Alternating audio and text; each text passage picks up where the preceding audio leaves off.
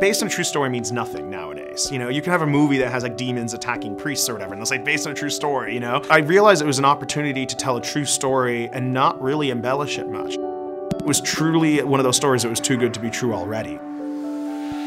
I'm Kyle Alvarez. I'm the director of the Stanford Prison Experiment, which is playing in the US dramatic competition at the 2015 Sundance Film Festival. The Stanford Prison Experiment is about what happened in 1971 when this professor named Phil Zimbardo, played by Billy Crudup in the film, decided to, at the end of the summer, take 18 volunteers, some of them were students, some of them weren't, and create what was a mock prison setting.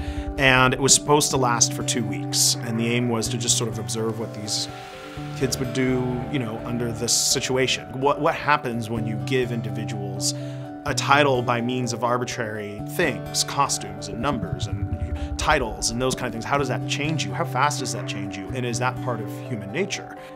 And, it quickly escalated to a place that they never knew.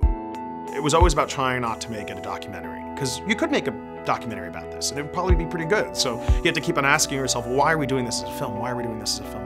Why? And for me, it always came back to the same thing, which is like performance. A movie that when you watch it feels like an emotional experience. So then afterwards, when you hopefully Wikipedia it, right as the movie ends, you go, oh, wait a second, they didn't have to fuck with it that much. I'm curious to see if people are able to conjecture the truths from it. I've been working on this for 3 years now, and so, there's certain things you imagine and sequences you imagine, and then they take shape when you actually shoot them and when actors actually perform them. And so I realized, oh, I've been waiting 3 years since when I read the script the first time to sort of see how an audience responds to it.